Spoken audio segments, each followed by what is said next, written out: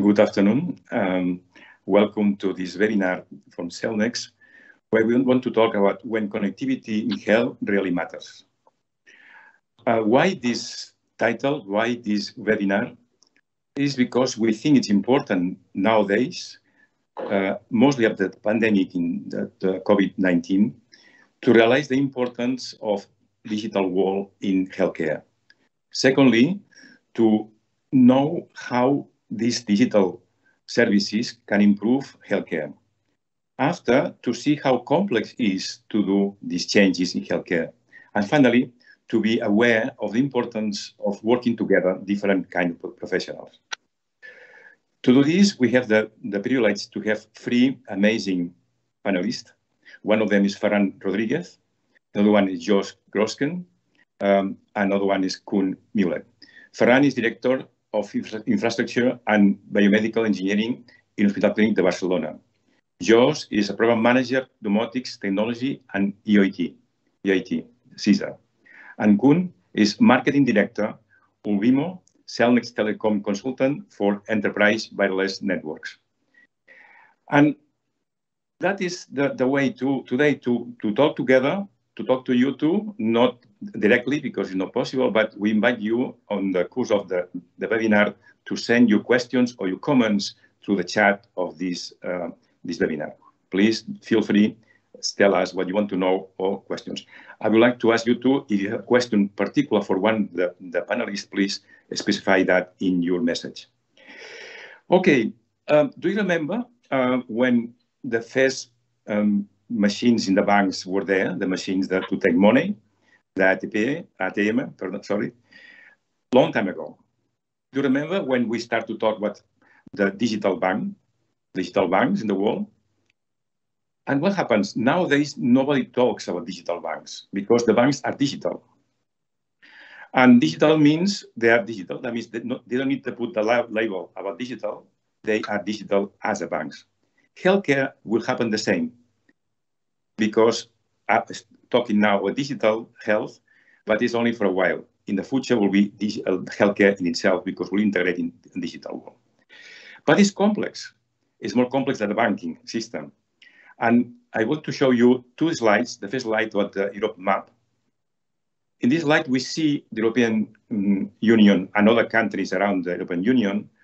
We have two different systems of healthcare, different ways to deal with services. But the most important thing is about the way the investment there in each country in healthcare. Yeah, huge difference. Later on, we comment. This slide and the next one is part of a white book. Cellnex white book is about how is nowadays the digital health and how should be in the future. Next slide, please. And we'll see in this white paper is the situation now.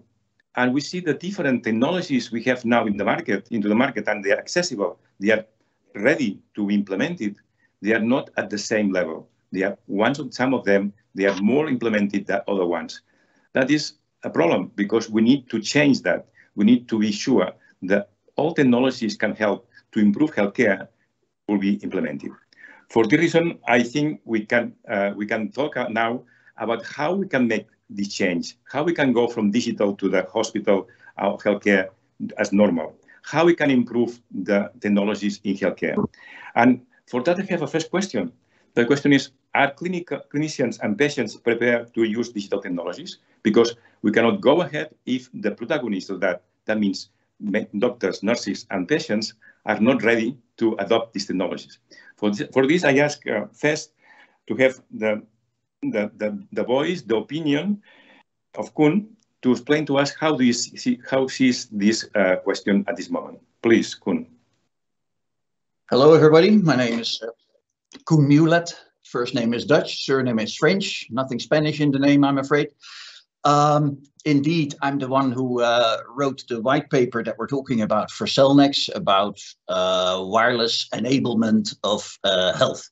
So the white paper that you're currently glancing through on the screen is the one that will be made available right after the seminar on behalf of Cellnex. And in the white paper, we basically make an inventory of all the trends in health, telemedication, robotics, AI, etc. And then we attach or attribute to every one of those trends in health an enabling wireless facility or a wireless technology or a wireless infrastructure. So where can wireless technology come to help? We don't pretend that wireless is the sole solution to everything in health. The map that you just saw with all the per capita expenditures on health, just to name one figure, and it's pretty alarming. In a Western European country, on average, 10% of the GDP goes into health. That's enormous. And that needs to be controlled. So technology needs to come to rescue, also to control the explosion of expenses in health with the aging of our populations. And this is happening in Holland and England and Spain and everywhere.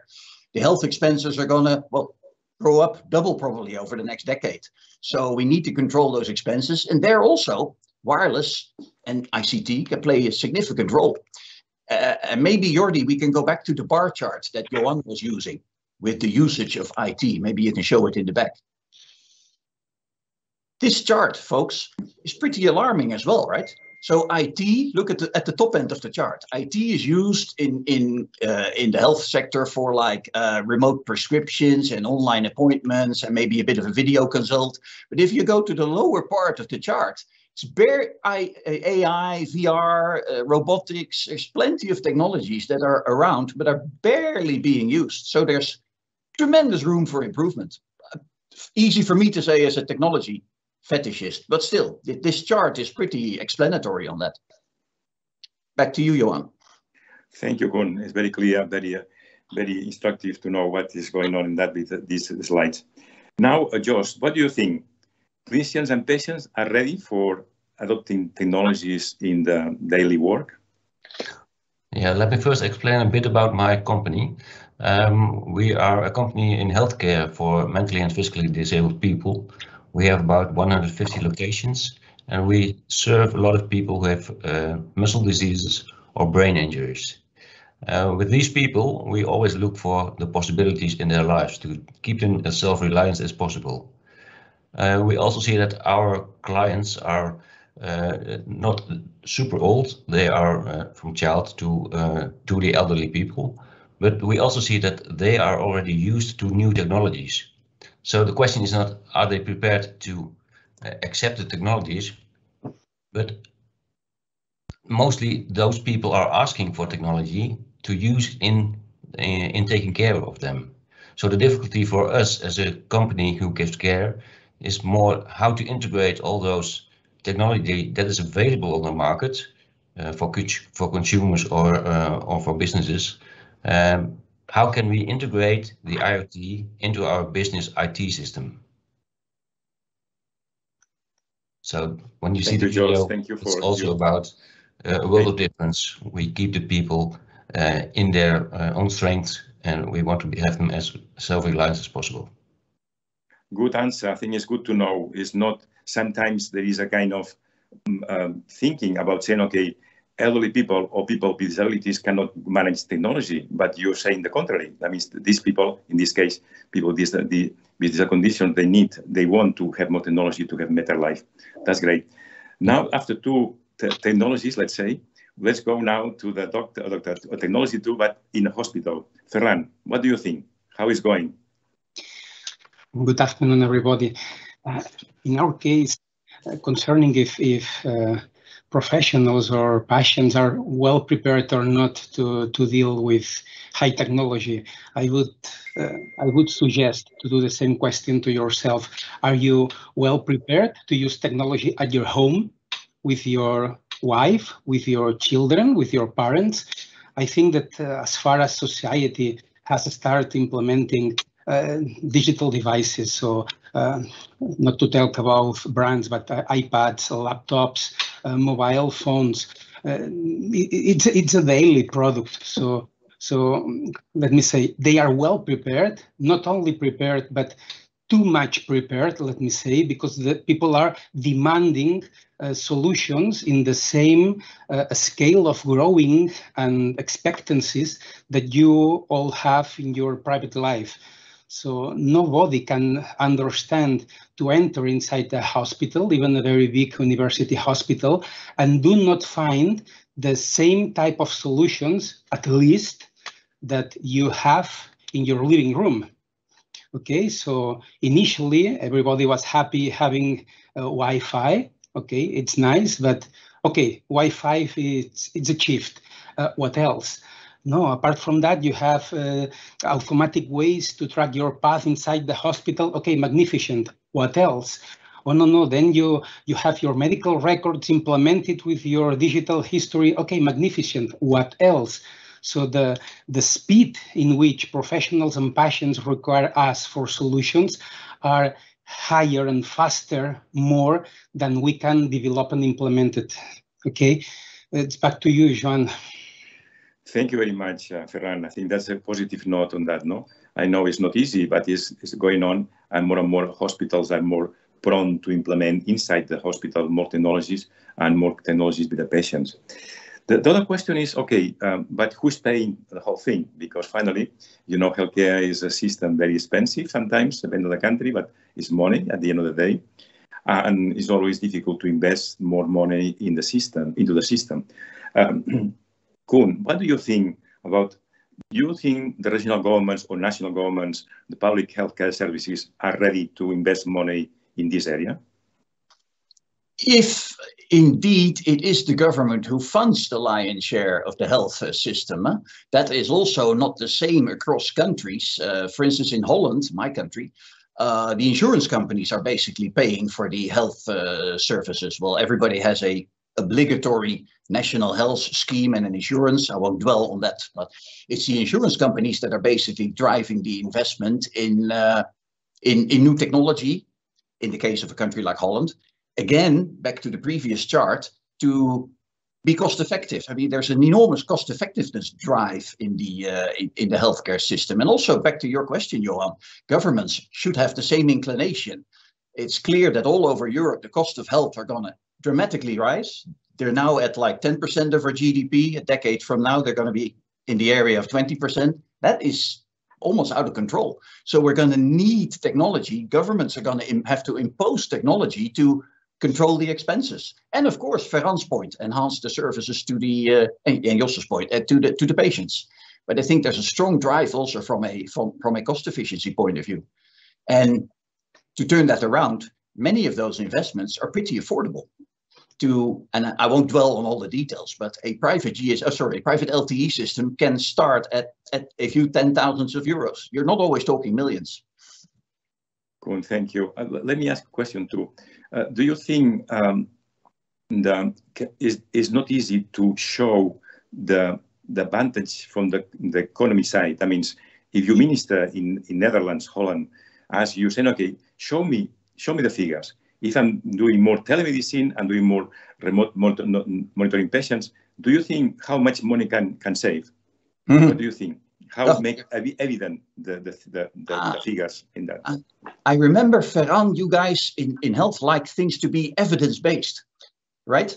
Well, I'm not going to say it's evidence, but there's so many researchers or experiments that have shown that implementing IT in the proper manner, not just wireless, any IT, can save percentages or multiple tens of percentages on expenses. So there's plenty of, evidence, let's say, statistics to substantiate that IT does contribute to cost savings. And apart from cost savings, still improving the life of patients. So let's not forget that aspect, the point that Jos was making. Thank you. Thank you very much, Koen. And Jos, what do you think? You are working in a different area, probably. What do you think, how governments have to invest more funds to help technologies and like your company to provide services? How do you think the flow of money can help to make things happen? Well, maybe we should ask the question, why should the government invest in all these kinds of technologies? It's for the benefit of the clients to have a better life. It's for the benefit of the care organizations to make it more efficient. So why can't we make an ecosystem in that kind of solutions? The government is supporting healthcare systems, also in the Netherlands. But when we can use technology and then save one person in healthcare, then we save a lot of money. So when we have to invest, say 10,000 euros, and we can save 140,000 euros because we don't need one employee at our place, why should the government pay for it? So that's my question. Does the government also have to pay? But some things also are, for me as a person, very, very nice to have. It's not a must. So when I can put the curtains with a button and they close, that's for me. And as a normal man in my own home, I also have to pay for it. So why does the system have to pay for that kind of technology? Good question, Josh. I like this the way you explain that, because it's true. We are dying from success. No, European countries with all the welfare system has been fantastic, making things happen. And you compare systems now and 50 years ago, is nothing to do. Nothing is totally different because have been a lot of investment. But still, there is a kind of blockage in the minds of people. Everything should be free. And in some countries, they have co-payment of these kind of things. It's so difficult to implement in other countries. Anyway, that is a follow-up question. But thank you, Josh, for your insight in this item.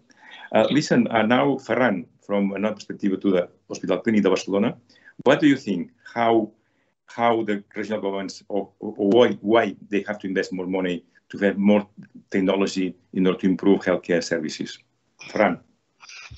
Okay, and nowadays the sustainability and affordability of the public health sector, it's highly compromised. Okay, so for sure, some solutions should be implemented in order to correct that. One of them could be maybe the most important one, at least for me, in my opinion. It's shift the traditional way in which we have been trained to determine which product, which solution is the proper one to be implemented in health sector. And this is traditionally done by public tendering processes in which we select, as I told you, products and services based upon physical parameters, the length, the weight, the amount of watts, the electrical power consumed, things that can be easily measured. So if you have a product or solution that has better parameters in the future than your competitors, maybe your solution is the best. Okay, if the money, it's the correct one. But this is not the proper way. The proper way should be measuring the value that the solution gives to all the health sector, not the cost that it imposes to your own institution. Let me explain a little bit. Inside the health sector, there are a lot of different institutions, mostly separated, at least in Spain. So primary attendance is different than hospitals. Hospitals are different from social services, and they are different from elderly people centers, and completely independent from pharmacists, and of course completely independent to the cost that you're assuming in your house when your parent is returning home and you must keep taking care of him or her during long periods of time. So the cost is distributed about different institutions with different budgets, with different aims, with different goals, and also in the traditional way. So if someday, that should be very close, we understand that all the health sector, it means all the costs, the addition of all of them, the cost of the pharma drug, plus the cost of a nurse, plus the cost of, I don't know, the maintenance of the device, plus the cost of yourself asking for a day of permission at your job to take care of your daughter. Okay, all these costs are affecting the health. So solutions in which you can join the costs and the value, the returned value in all this complex environment are mandatory. And this today cannot be achieved without technology. So there are two ways to improve sustainability. One is improve the procedures, protocols, and whatever we are going to discuss today inside our centers. And the other one, the most attractive one, is control and also select the best solutions that can make the whole system affordable for everybody. Okay, so technology is there. Thanks. Thank you. Thank you very much. That's good. Thank you, because you are, in a way, framing the next question. Because I think, as you said, the question is not to put technology, piling technology in a hospital or a medical center. It is about how we use technology. And that means that the only way to do it properly is how we transform healthcare. And that's the magic word, no? Say we're not trying to make more technology to do things. We need technology to do things better, faster, and safer. That is the mantra, no? Yeah. But anyway, that is the question. The question now, to start again, but Koen, you have experience. You are a man knowing well the sector. I'm asking how we can accelerate this process, because before I talking about the banking system, not as a model itself, but as an example, they have been quite years to reach the point they are now. But they starting very low, and now they are very, very integrated. How do you think how we can accelerate this process to transform healthcare services? Koen, up to you. Yeah, maybe your ATM, Johan, is a good or also a bad example, whichever way you want to put it, because the first ATMs were implemented 50 years ago. So it took us 50 years to get where we are today, where indeed on every corner of every street there's an ATM, and everybody knows how to use an ATM. So that took a couple of decades. I guess in health we can't afford to take that many decades. So one of the things that definitely needs to happen, and this is a task for the providers and also Cellnex, to make technology a commodity. In technology markets, the word commodity often has a negative connotation, but I think commodity is precisely where you want it to be. Like an ATM is a commodity, you just use it without wondering how it works. So a lot of the technology we can provide to help facilitate health processes needs quicker commoditization. It needs to become simpler, more standardized, run-of-the-mill. All the terms that you could look upon as negative, I think they're positive. If implementing a private wireless network or an in-building wireless system that you're in the brink of implementing your care institute is a click of a mouse, and you can choose from multiple players, the technology is known, the standards are there, vendors know what to do, Cellnex can implement it. Actual fact, that's where we need to go. I still think, as a technology consultant, many of these solutions are still a little bit cumbersome and a little bit complex. So a definite task is to make them commodity in the positive sense of the word.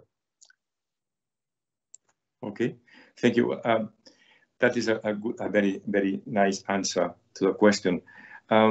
Let's see now how Josh has opinion on that, how he sees the way to accelerate this process of healthcare transformation. Josh. Yes, well, I also agree to Koen. Infrastructure should be available. That should not be some kind of wall that you have to cross. You also have to have the guts to implement, and not wait and also make it evidence-based or whatever. Maybe you should just do it. When we look at Teams in the last year, it was an enormous innovation in healthcare. We can use Teams. We now have remote doctor visits. So that's not just because we have investigated how can we use it, because we already know about 10 or 15 years that we can use video calls, but now we had to do it and it worked. So I think we have to have the guts to just do it, to make it proof, and not to hesitate. Maybe also the financial part, who has to pay for it. Maybe we should just create some kind of co-creation with the finance companies or the government. We are going to do this, and when we are 1 year further, then we discuss about costs. Also, a second point is privacy also is a thing which is also making it go slower.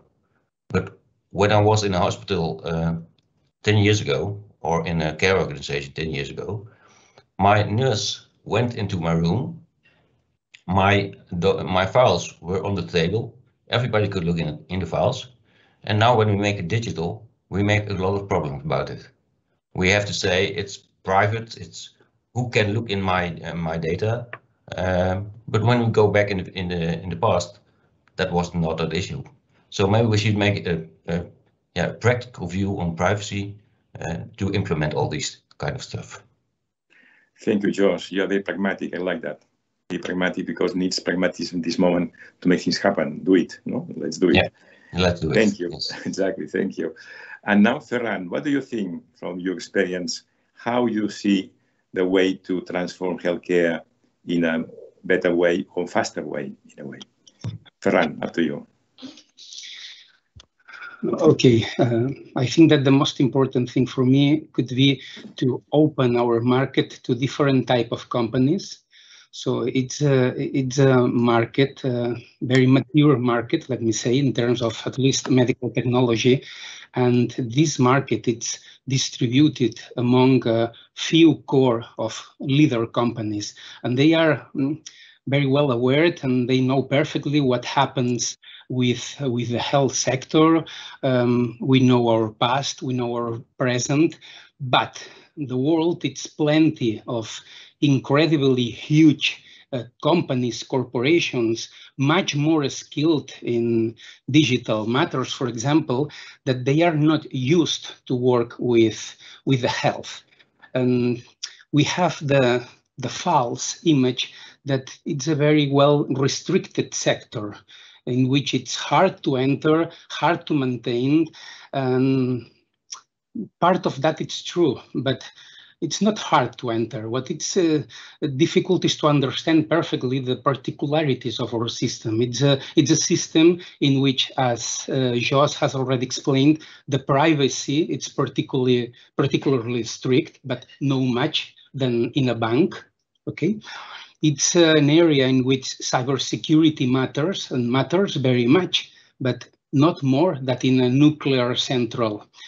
And it's an area in which we have a huge amount of devices from different brands and models changing year by year in public tender processes. So it means that it's hardly to standardize anything, but we have not much devices that any automotive industry have in a single factory, I don't know, in Wolfsburg. Okay, we are not much than that, but the specialists are there. And we have our own specialists and our own companies specialized in health. They have their own interests, okay, because they control this market a long time ago, and they do not want to lose that control, okay? So first thing for me, open the market and help from the health sector, other type of companies, maybe not introduced in health, to make things easier to enter here and recognize our job and understand what we expect from them. This could be, for me, the most important thing. The second one, it's already explained by Jos and Koen, shift the current solutions that they are super niche, very specific for a single group of investigators. They are particularized for a single illness, for a certain type of patients that are surrounding the center only 50 kilometers. Okay, so at far we have thousands of solutions, and we try to turn that in a commodity. This is the word. Once solution became a commodity and not a specific research project multiplied by thousands, then we are talking this language. We can arrive to very nice things. Yeah. Okay, thank you, Ferran. I could agree more what you said. Could I comment on what Ferran is saying? Yes, please. I often come across consultants have all these proverbs. I often call this point that Ferran is addressing this quote-unquote perceived uniqueness of one's own sector. Every sector is inclined to perceive itself as unique. Health is unique, car manufacture is unique, petrochemical is unique. At the end of the day, it's only partially unique. Look at other sectors. Open up to other sectors. See what Volkswagen has done in Wolfsburg, to what extent it can help your hospital. You're right. The point that you and I discussed, Ferran, IoT or making a building smart. It's not terribly different from a hospital or an office. So open up, look across fences. Yeah, this is a nice example, Koen. Sorry to appear again. RFID. When RFID tried to implement hardly in hospital sector, let me say that it was something about 9 to 10 years ago. At that time, this technology, it's considered nearly obsolete by the European Commission. By that time, this technology, it's been removed from the automotive industries that had used that intensively for 25 years. And at that moment, it was presented as the newest thing for health. So this is quite common. I have talked about RFID, but we can talk about whatever you want. Traditionally, transversal technologies and non-specific medical ones do enter in health sector much late than in the rest of sectors. And this doesn't make things easier for us, particularly. Ferran, thank you. I think very interesting. Let me react on Ferran again. Sorry. It makes it not much more easier, but we also can use all the use lessons from all those implementations. So the lone worker proposition on the sea or in a town also is used in care organizations at this point for our clients who from which we want to know if they leave the building. But the use lessons from the other sectors are very useful by implementing it to our companies. That's great. I think that is, I put a question now because when you're talking about, I was thinking about the 5G, and Ferran knows well in Hospital Clinic Barcelona, 2 years ago, when there's the Mobile World Congress, when the 5G was starting to be real, was the first operation, the surgical operation in the world. I don't know if it's true or not, but that was said this way, when a surgeon made an operation at distance using 5G technology. Could you explain more that, Ferran? Okay, this is Joan, this is a very nice example. I'm not expert on that field, but as far as I know, in my understanding, to make things very easy, today with COVID, nearly everybody has tasted what does it mean teleworking. Okay, forget hospitals, teleworking. You are working at your home, magnificent, with your laptop, and nothing happens. Okay, nothing happens. This may be to happen in hospitals.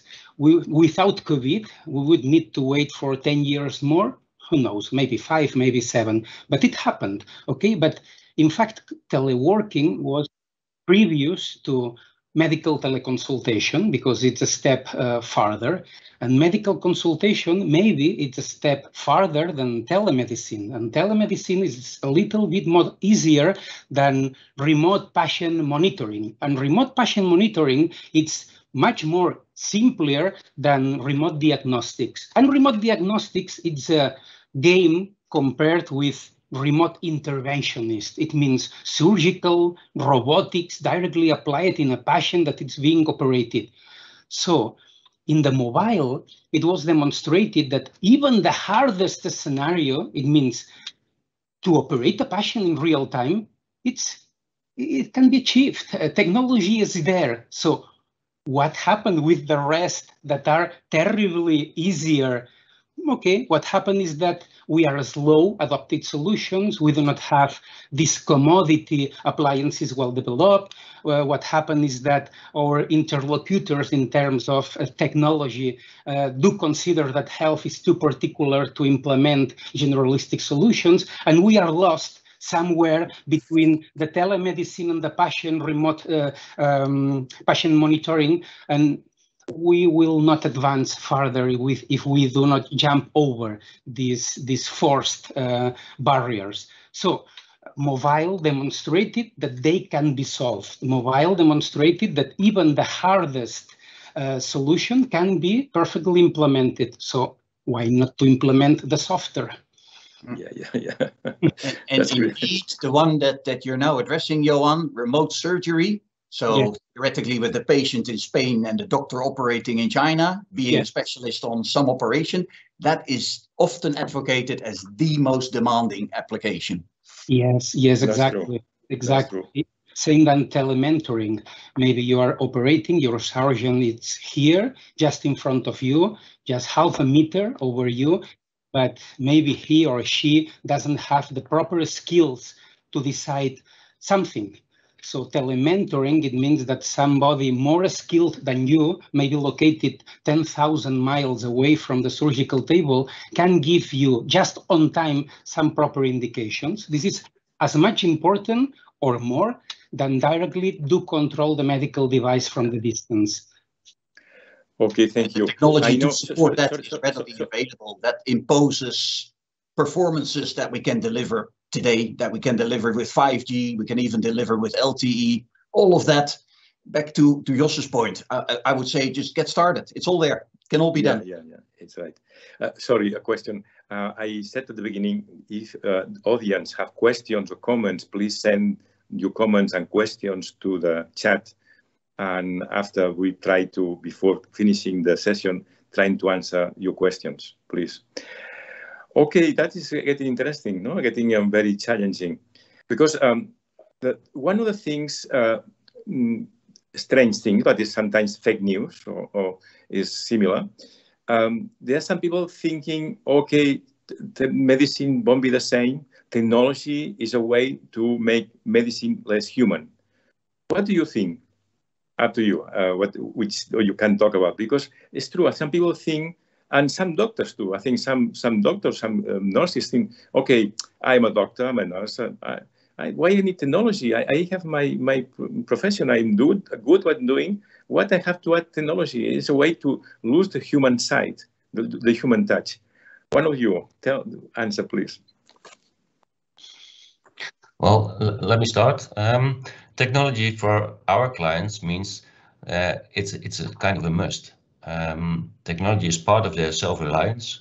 It keeps them self-reliance. They don't have to go to an institution. They can stay at home, and that's so important for people to do their own things. And it's so important to control your own home and not to ask a person to help to close the curtains or to do anything in the home. So when technology is part of your life and it helps you to keep self-reliance, well, I think that's a normal situation. So it's not dehumanizing or whatever. It's part of the new system. Good, I like that, because I think we have to send this message.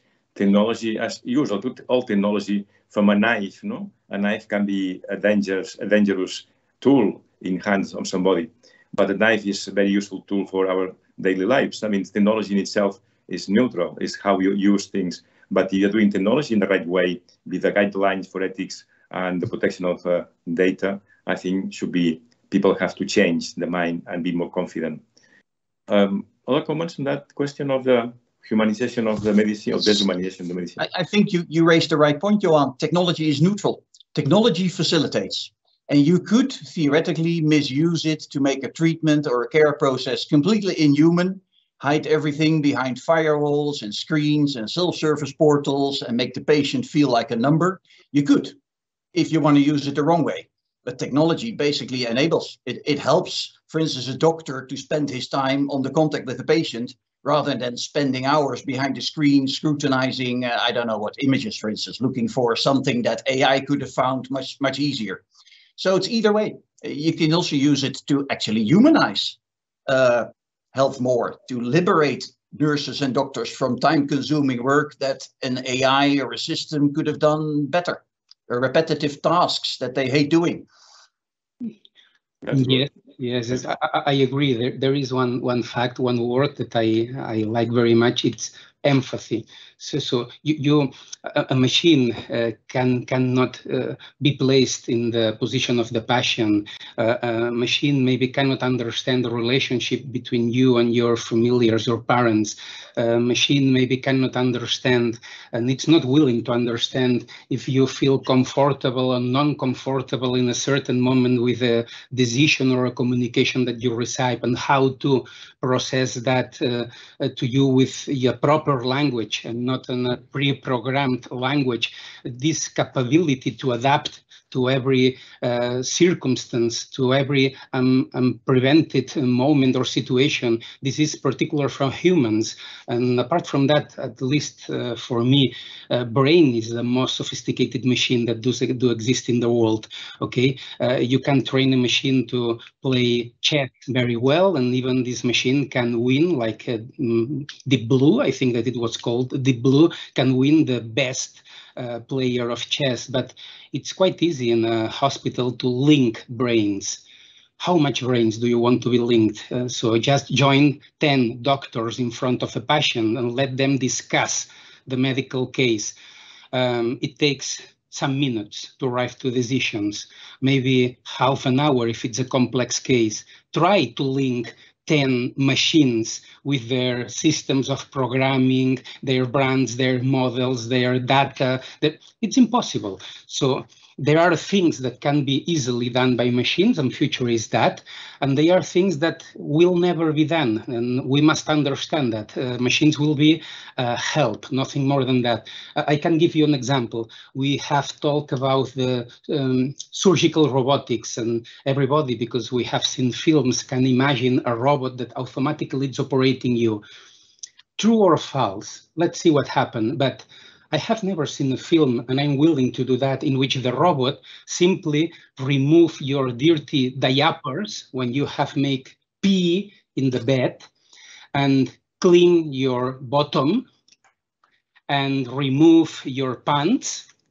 Okay, and maybe a patient prefer than a robot, a non-nice man or a nice lady enters in the room, see their intimate parts, clean that with a gauze, because they are extremely resigned to what happened.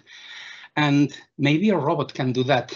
Okay, maybe a robot can do that, and it's better for patients. Okay, it's an example. Thank you, Ferran. Thank you. Sorry, I'm now, I think it's important to follow what Ferran said now. We have 3 questions from the audience, and I think we have time to do it. I think it's very important. Let me tell you that the first question is a question to all, it's not a particular panelist, is among the different digital technologies you were referring at the beginning of this meeting, which ones do you believe will have a sooner and massive adoption? What do you think? Which ones are the more urgent to implement? Jos, maybe your turn.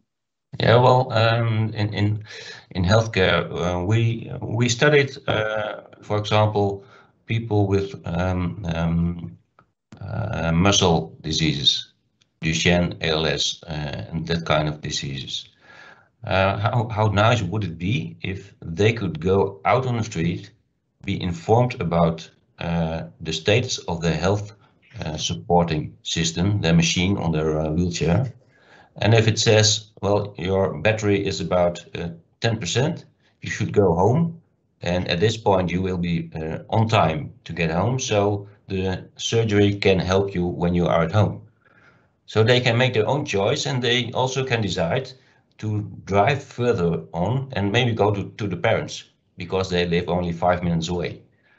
So when they have a full-time connectivity with their machine to also the system we use in our healthcare organization, they are in their own, they can decide on their own because of the information they get from the system to do whatever they want to do. So which technology, I think mobile technology will go further than Wi-Fi at this point. Because nowadays we have to stay in our home or close to our home to get the connectivity we have. And we would love to see that those kind of people can do what they want to do, can decide what they want to decide. Thank you, Jos. Other opinions? Somebody else wants to jump in? I guess it makes sense for health to jumpstart with those technologies that are most likely to commoditize fast. So back to Ferran's point, the technologies that are being used across verticals, that are being used in factories and petrochemical and health and etc. So that you basically benefit from all the massive developments that are taking place also in other sectors. I think AI is a good example. AI is being used in video scrutiny in health, in machine learning in factories. So their health can benefit dramatically from, well, the intelligence that's being developed in other sectors. And definitely another one is wireless technology, 4 and 5G. It's being implemented across the world. There's billions of users of it. The technology is completely standardized and commoditized, which is a great benefit. So it becomes terribly affordable. There's companies like Cellnex and others that can implement it for you. So back to commoditization, those are the technologies that are rapidly commoditizing, which is very beneficial for health. You can just use it. It's there. It's known. It's no black magic anymore. Okay, thank you. Joan, give me one second. In my opinion, I have some doubts between the remote patient monitoring and the artificial intelligence-enabled decision support systems, and who will win this race. Let's say that it depends on how the current health system must suffer the adoption. Let me say, if a solution is only technology dependent, it's much easier that it's well implemented. If the introduction of this solution forces the system to readapt, redesign, reconfigure the type of professionals, the amount of specialists, how the health is even delivered at your house. So it's a change of paradigm, that and not the technology make things slower. Thank you, Ferran. Another question is, which is, from your point of view, the principal challenge for the transition to digital of the healthcare industry? Only one, the most important one. Difficult question for you. Up to you. Yeah, can I start? Yes, please. I know that you guys in health like things to be evidence-based. Well, I have a bit of evidence here, unfortunately. There was a research recently, and I got the research right here. I was looking at it this morning. What is the biggest burden to implementing new technologies in health? Sorry to say, guys, bureaucracy. That came out as the leading hindrance, the leading stumbling block into implementation. Not technology, not readiness to adopt, not willingness of nurses, but bureaucracy. It's not me saying it. It was a research from the European Union. That's good to know. I think that's good to know. Maybe not so good to know, but something we need to work on. Difficult job. Anyway, that's good. Another opinion from you, Fernando and Josh, on this question. Yeah, also talking about Koen's point, you also do so you need to find people who are willing to make the system change. So it's good to know that the bureaucracy is the problem or is slowing it down. So why can't we get a lot of people who are willing to make it happen on another way? That's good, George. I think the name is to have a critical mass where people decide. No, one thing, allow me. In the last 10 years, from having ties, the dressing the men and ties, now nobody has a tie. It's a critical mass. I think if I'm going to a meeting with a tie, sometimes it's strange, no? That means Ferran has a tie. He's the exception. But it's true. I am ashamed, and I'm not going anymore with tie because I'm feeling strange. When 10 years or 5 years ago, wasn't a problem. That means the critical mass, and that could be applied not for the ties or for fashion or dressing, is about the people, the critical mass to push that. Anyway, that was a comment. Somebody else, Ferran, you want to tell your challenge? What is the bigger challenge you see in this implementation of technology? Please. I'm sorry, but I will select two, one technological and one from other sides. From the other sides, I would agree with Koen, for example, in the major acceptance by the clinical community. It means meanwhile, the solutions are niched and specifically developed based on a project or a publication or something like that. They will not be massively introduced. So initially, the medical community must accept those solutions and obtain this critical mass that you, Joan, were explaining. And from the technical side, for me, it's the cybersecurity. Okay, very few people, specifically with technology suppliers, do analyze well enough the relevance of this matter inside the health sector. And it's not just by the risk of stalling your medical data, that, sorry, it has no interest, but it's the ability to enter inside public institutions and block machines and erase files and do harmful effects just to obtain some money for that. And there are people that professionally, and not few people, thousands of people surrounding the world, that they professionally are trying to use those systems, net-connected systems, to find ways to enter inside the health nets. Okay, and this is a quite huge reach, specifically for prototype solutions that do not have those features correctly developed. Okay, good. Two questions, very important challenges. The other question is what will be the key drivers for health use cases, particularly with 5G? Will it be push or pull? Difficult question. Is clear the question? I can repeat if you want. Mm-hmm. What will be the key drivers for health use cases, particular with 5G? Will it be push or pull? Today, let's start for me. At this particular moment, I think that we need a little bit push more than pull. Yes. Okay. Yeah, I also think that it depends on from which side you look at it. Will it be a push from the clients or patient side, or will it be a push from the organization and government side? Mm. What will be the ideal situation? I think that the clients, especially in the care institutions, they will push it to our organizations, so we have to react on their needs. Yeah. Excellent. Thank you. Okay, we have 5 minutes. I don't know if you have more questions from the audience, but perhaps as a final question for you is just we talked some minutes ago about security and safety, cyber attacks. Ferran, you are in the safe door. You are the safe thing, having the clinic safe. Sorry. What do you think? What message we can give to the users, doctors and nurses and patients about how safe the systems are nowadays in European countries, but in your hospital, of course, but in general? Because I think sometimes people are afraid saying okay, too much technology and we are not sure what happens to technology. Can you explain a little how you can, let's say, assure the people that things are done in the proper way?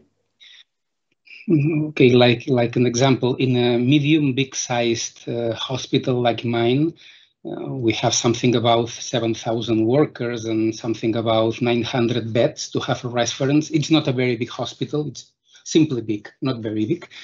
We have approximately 9,000 medical devices. From those 9,000 medical devices, let me say that approximately 2,000 of them can be directly today connected to the net. It doesn't mean that we have them connected to the net, but they can be today. If we add those 2,000 medical devices to approximately 3,000 industrial operative devices, it means readers, antennas, RFID detectors, sensors of temperature, codecs from video conferences, doesn't matter. 3,000 SCADAs of maintenance, video cameras of safety and security. We have 2,000 medical devices connectable now. 3,000 industrial devices already connected. If not, they do not work. And apart from that, we have something about 4,000 IT devices. It means laptops, computers, working stations, iPads, mobiles with smartphone functionality. So 4,000 plus 3,000 plus 2,000, it's very close to 10,000 devices. Maybe from, let me say, 600 different brands and models. Who can control that? is absolutely uncontrollable. So the only way to control how things are connected, which type of data they interchange, is putting very strong firewalls, very strong VLANs, implementing policies that forces us not to connect devices, even they have been designed to be connected. So our internal policies forces us to go against the technology. This is a particularity of the health sector. Okay, and this will not be solved till there are some industrial solutions that help us to control that. Okay, with medical devices, let me say, they are trying to be auto-protected. With IT, we have commercial solutions to implement it. Okay, antivirus. Okay, but with industrial devices, solutions are not so easy. Thank you, Ferran. That means we can relax, no? And people like you doing the job, we can be confident things are going well despite the challenge you have. But before leaving the webinar, Koen, Josh, you want to have a final say? And Ferran, of course. Well, I would like to comment a bit about what Ferran was saying. In our organization, we also had to make the transformation between IT and OT and integrate them, so that we had the IoT devices connected to the IT infrastructure. Normally, the IT infrastructure is very well secured, but the OT is not secured or a bit secured. So we changed in our plan to integrate all these kind of systems. We kind of used whitelisting what was necessary to connect devices into our IT infrastructure, so that we permit certain devices to connect, and if you are not, if a device is not in that category, it will not connect. So we used the IT-OT integration, and we also respected the IT security guidelines, but we made them a bit greater, so the OT devices also could connect. Okay, thank you, Josh. Koen, yes, to summarize, as what we're going to present in the white paper that the audience will get in a couple of days after the seminar is that there's a hell of a lot of facilitating technology. There's no shortage of technology. We got abundance of technology. So I would recommend the health sector to concentrate, not to dwell on the technology as such. Questions like, do we need 5G? In all honesty, I'm a 5G enthusiast, but that for you as a health sector, that's an irrelevant question. Concentrate on your user requirements, your needs, your processes, your security, your density of devices, your traceability. Articulate those demands and approach your vendors and providers, Cellnex and others, and pose those questions because they will have that technology. It's already there. Maybe apart from remote surgery, the very most demanding ones, but most of the health applications can be dealt with. But concentrate on your user requirements. And that's difficult enough, articulating or writing down your user requirements and parameterizing them. So putting numbers to them, that's tough enough. And then leave it to the market to come up with those facilitating technologies, of which there are already so many and so many more developing. And we're already talking 6G now in telecoms. It goes so fast. Thank you very much, Koen. On this note, I think we have to close this webinar, this seminar. I think it has been amazing to see different ways to look at the situation in healthcare, the potential, and how companies like Cellnex can be very useful to accelerate the transformation of healthcare. I hope so. I hope so. The more is part of the critical mass, the more companies involved, the more companies pushing for more services. That means it's great. And of course, I would like to say a big thank you. All three panelists has been really great to share with you. This 60 minutes is a way to see how you are concerned, how you are working, how you are helping the things happen. Okay, thank you for being there, for your insights, for your talk. And of course, thank you to all audience who have been following us. I hope has been good for you to understand better the challenges in healthcare from the transformation from digital, and hoping that the next time when we talk, we can see the progress made in the healthcare system and our citizens and patients have better life and better health. Thank you very much.